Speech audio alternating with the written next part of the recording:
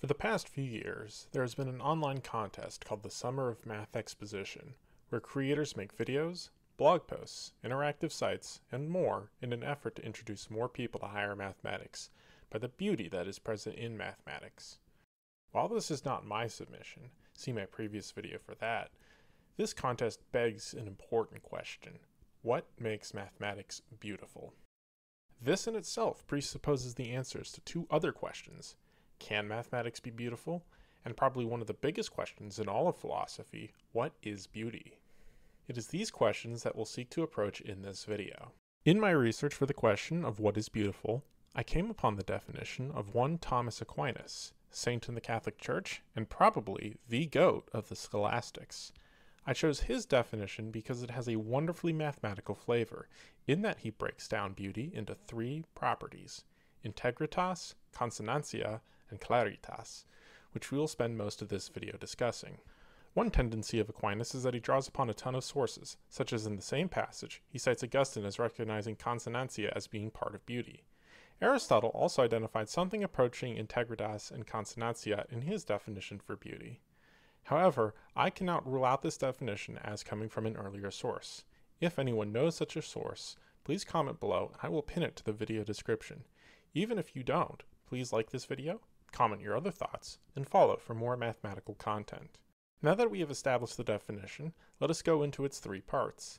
The website on artandaesthetics.com, see the link in the description, gives sub-definitions that I liked, so I'm using those as a starting point, as well as some common English translations of these three Latin terms. First we have integritas, or integrity, wholeness, or perfection. It must not be deficient in what it needs to be most itself. In other words, everything should be there, and the greater the defect, the less beautiful it is. For example, if a face is missing a part, we notice it and get a little creeped out by it. The Mona Lisa is missing eyebrows, which gets some people to think that she's always looking at you, but that's it. On the other hand, if you're missing a nose, that immediately stands out. I'm showing a picture of Voldemort here to avoid freaking people out and getting the video flagged. In music, if a certain note we expect is missing, we turn it off. So if I hit you with the do, re, mi, fa, sol, la, ti, without giving you the last note, you're going to remain tense until I bring out the do. Or, if the version of the song replaces the vocals with an out-of-tune recorder, see the many memes about that, people get upset. Integrity is also important in mathematics. If you have a proof that misses a trivial case, that tends not to be a problem, but if you are missing an important edge case, your proof might go from okay to outright wrong. In a previous video on derivatives, my argument for the chain rule was not completely rigorous, but I showed the load-bearing steps and stated even then that it was only a sketch and not a full argument. Next we have consonantia, consonance, proportionality, or harmony. Its dimensions should correspond to other physical objects as well as to a metaphysical ideal, an end. In simpler terms, the parts should all work together efficiently to get to the desired effect. In music, if the parts don't work together or are out of tune, you get a middle school orchestra. Again, I'm not playing that to avoid getting flagged.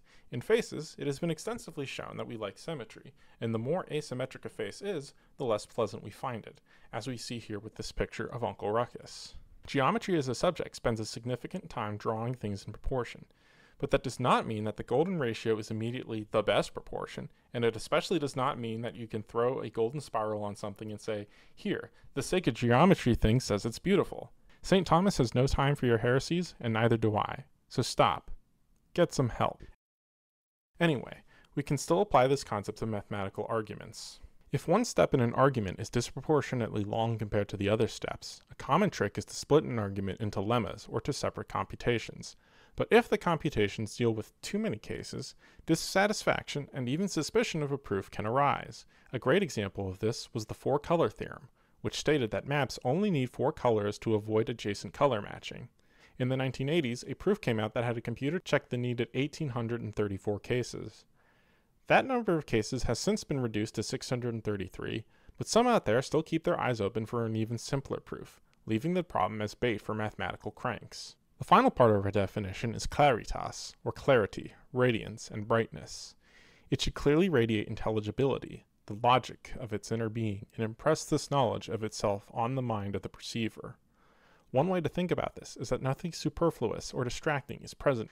This idea helps make some sense of why so many care about fighting acne and having clear skin, in that it can distract from the integrity and proportionality of the rest of one's face. If you enjoy a particular song, chances are that there is some sound that stands out from the rest, clarifying what the song is trying to achieve emotionally. A lack of clarity also makes it easy to dislike certain genres of music, he said, looking over at mumble rap. I mean, seriously, rap is so much about rhythm and poetry that it became a backronym. I can't appreciate it if I can't understand what you're saying. My goodness, stop it. Anyway, turning to math, clarity is why people tend to fall in love with particular fields of math. This is what characterizes the proofs in the book, a term coined by the discrete mathematician Paul Erdős to describe a book wherein God has all of the most elegant proofs written down. Clarity is why some argue that category theory and its arrow-chasing arguments should be taught to kindergartners. This is the variable that most math content creators try to maximize when presenting their ideas. One thing this particular aspect highlights is that beauty as defined here is intelligible.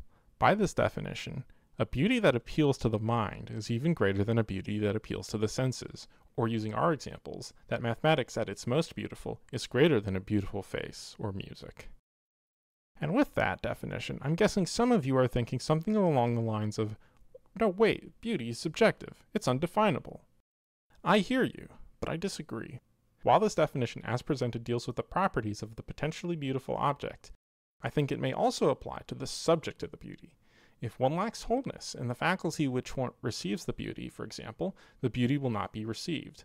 I cannot appreciate the Mona Lisa without eyes to see her, and I cannot appreciate differential equations without a calculus class first.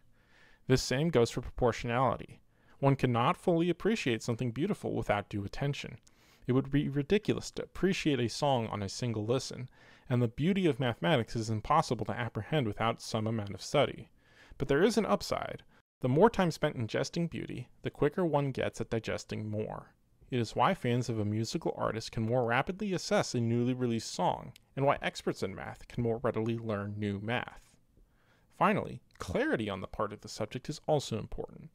One cannot appreciate a painting if they forget to wear their needed glasses, or appreciate music on a phone speaker, nor can one study if their mind is in a fog. All of this is to say, you can improve your capacity to find things beautiful through habituation and putting yourself in a position to physically and mentally to receive beauty.